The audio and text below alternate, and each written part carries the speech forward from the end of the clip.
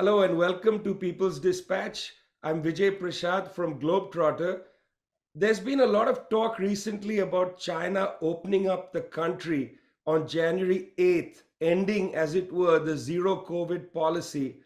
To learn more about what's happening in China around the COVID pandemic, also this change of policy that's taken place this month in December, we decided to talk to Li Jingjing, a reporter from CGTN. She has a very famous YouTube channel, not only famous for its content, but also it was criticized by the New York Times for offering views that the New York Times didn't like, an infamous article.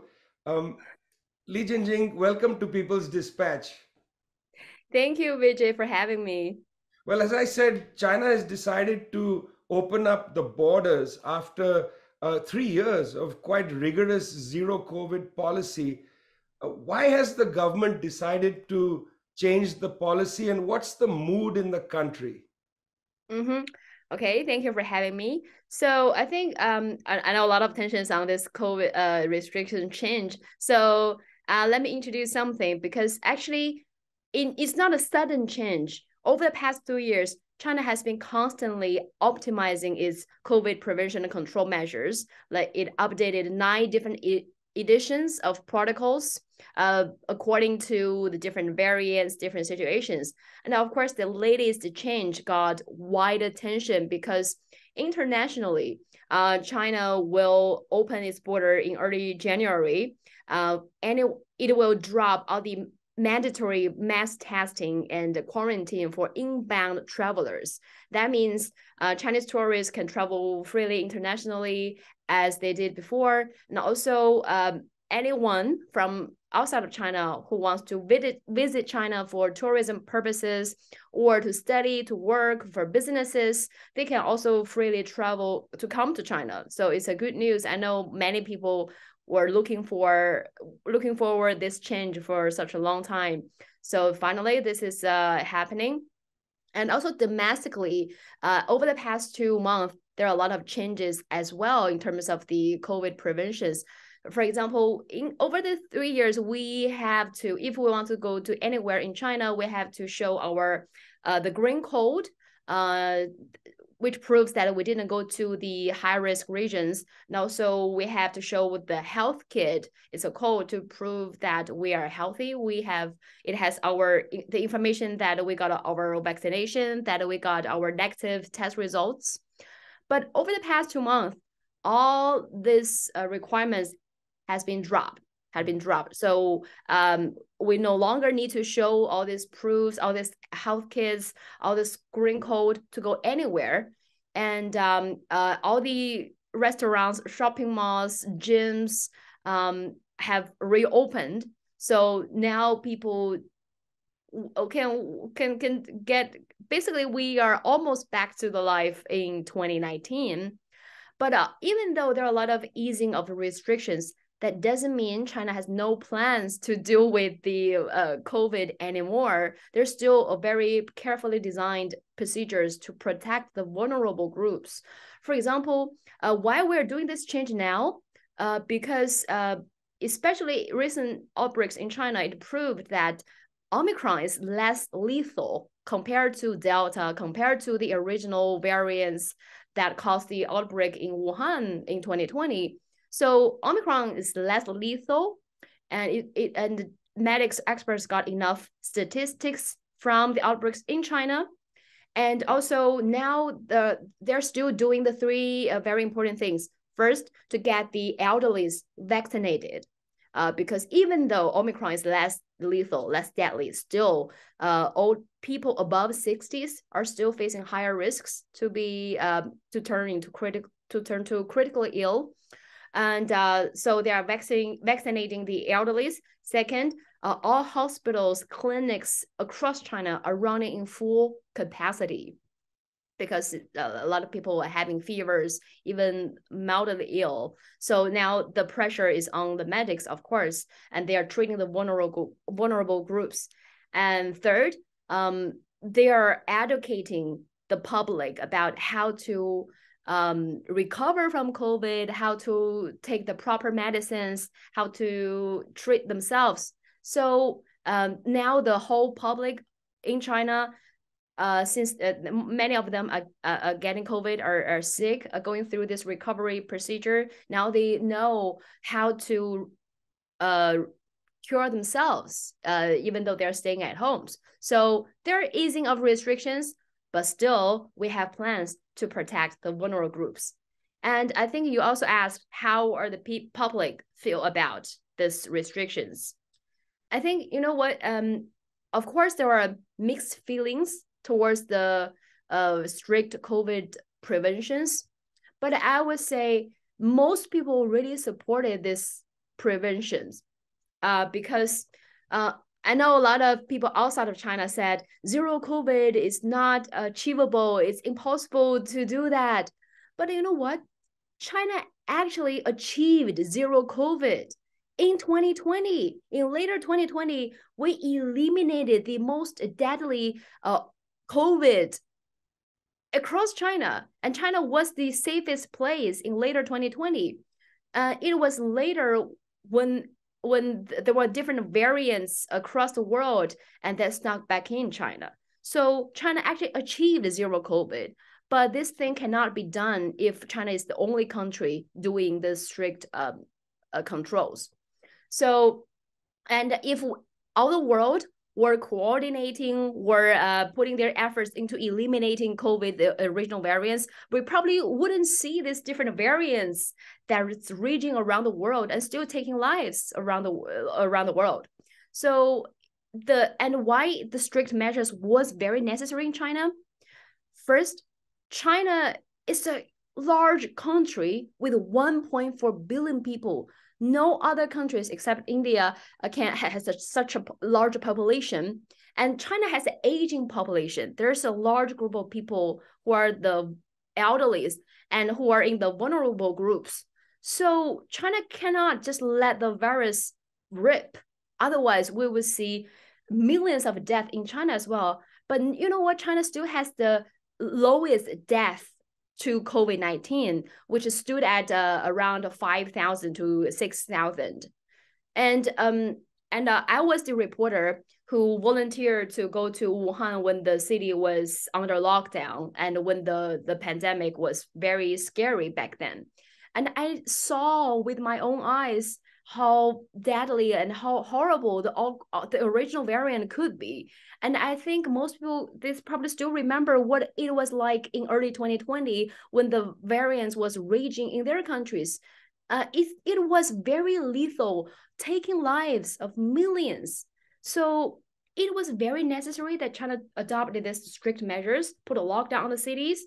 So because it stopped millions of people from dying.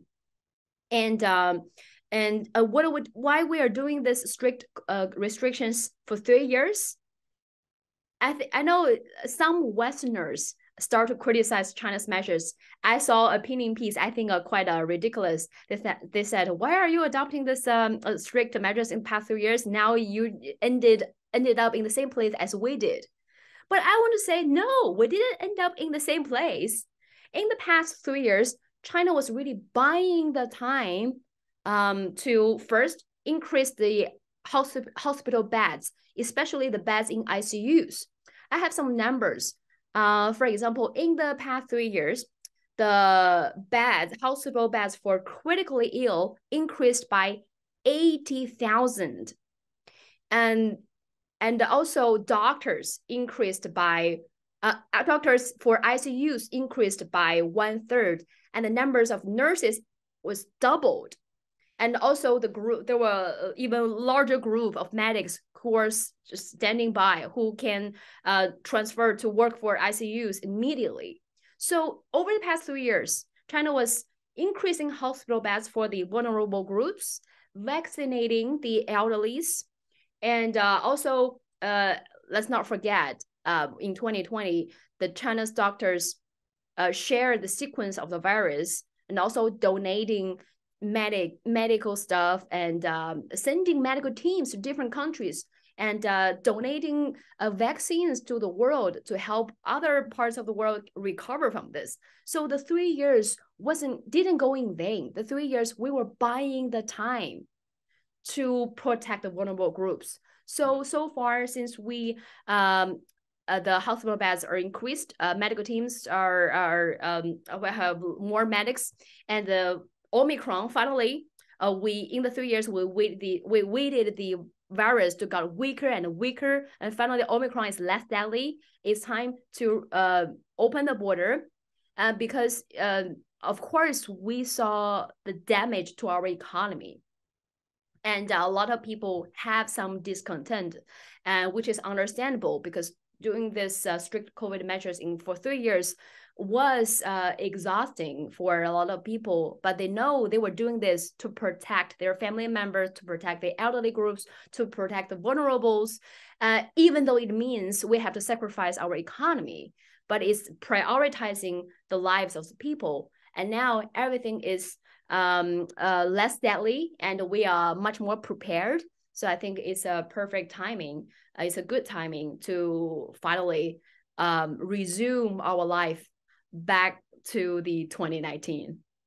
Well, having got COVID in 2020, the first of three times, I can tell you that it was very, very debilitating in 2020, the original strain without a vaccine. Certainly, zero COVID was a strategy used by many countries, Australia to Vietnam, the Democratic People's Republic of Korea, a range of countries followed zero COVID. China outlasted most of them. It is said, Jingjing, that China held on to zero COVID partly because of the low vaccination rate among the elderly, what you mentioned. Overall vaccination rate in China is about 89% of the population vaccinated, but people over 80, they say that the rate is only 40%. Why is it that older people in China didn't get vaccinated? What was the reason for that? This is from my observation. Not, I don't think it represents the whole situation in China. But I know first, some old people, they already have some underlying issues. They already have some, so they worried this vaccine may. They are not sure whether it's good for them, since they're already suffering from cancer or different serious diseases. So they had their doubts.